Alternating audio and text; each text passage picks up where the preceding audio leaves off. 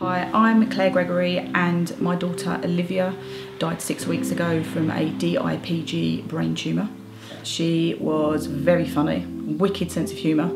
She was just a pretty normal little girl, really.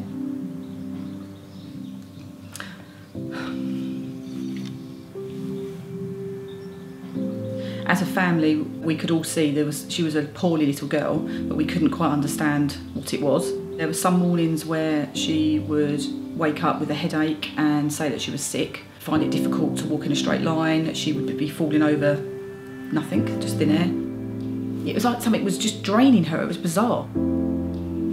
We went to see a consultant paediatrician, and he said that it was fine. He said in her eyes and what he could see and the things that she could do, it was fine. But that didn't make sense. I then thought, I'm going to be brave. I'm going to say it out loud. I think she's got a brain tumour. In his words were, they're very, very rare. Very, very rare. And I think I said something along the lines of, well, they may be rare, but someone has to get them. And why wouldn't it be my child? We came across the brain tumour charity Head Smart campaign. The information was there, and it was like tick, tick, tick, tick. I just felt sick. Then you have to take a deep breath, and I thought, this is it. So we need to go to A&E and tell them everything and just make sure we get that MRI.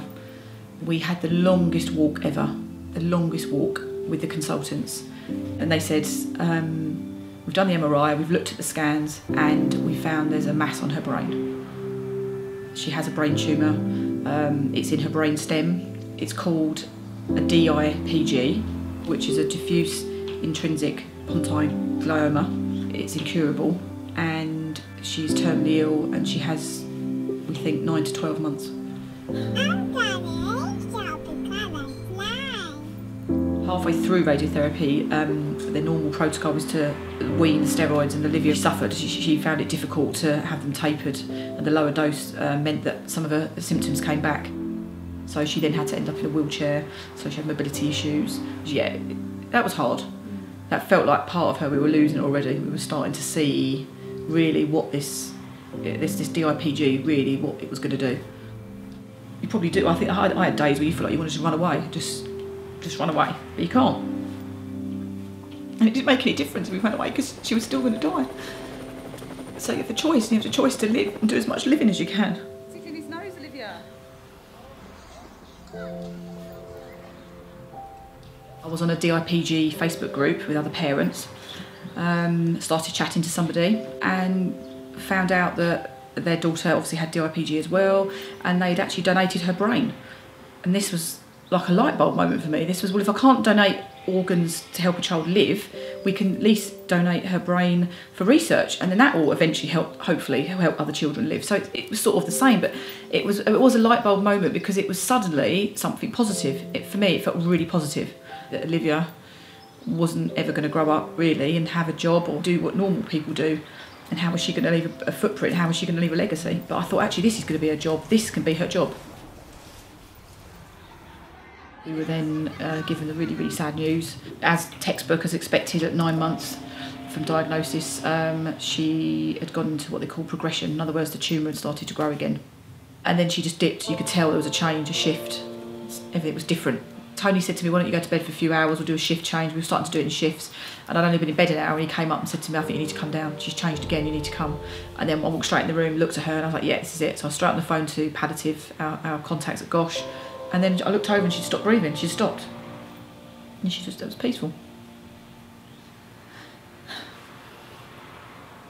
And the back of your mind, you're thinking, right, plan, donation. You know, she's got to be chilled. You know, this is precious, this gift. We've got to look after her.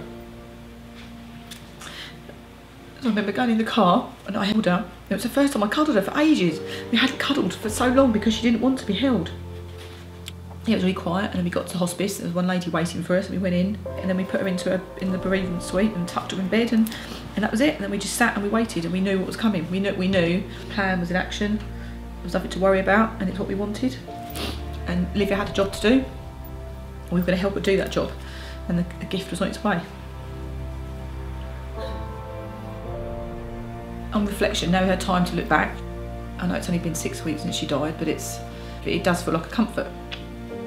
No, sorry, it is a comfort, not it feels like it is a comfort It's given us something to hold on to for this awful situation. Bigger picture, obviously, is research. And I know this is slightly different. You're not given an organ to save a life directly, but indirectly you will be. If this gift, this donation of Olivia's brain can help even one child, and it can help doctors even, once not to have to sit in that room and give that awful diagnosis to that family, then it's got to be worth it.